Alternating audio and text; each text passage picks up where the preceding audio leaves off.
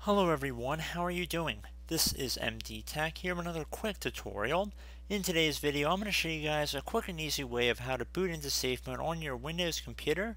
So this should be fairly quick, and I should note if you're unable to boot into Windows altogether, this tutorial is not for you. Just want to really stress that point. So anyway, if we head over to our start button, and then we want to left click on the power option, and then while holding down the shift key, left click on restart at the same time. So shift while left clicking on restart.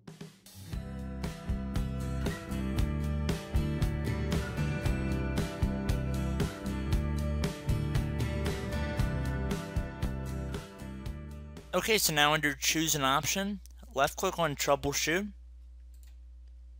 left click on advanced options, left click on startup settings,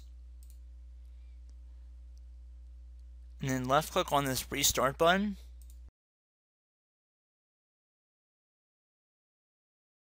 So now we can boot into safe mode.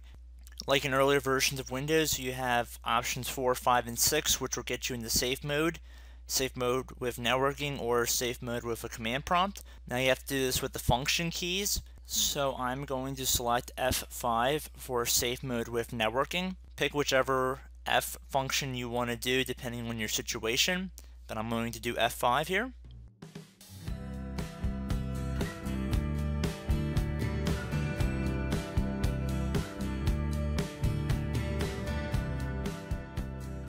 At this point we have to enter our password if you have one enabled on the computer.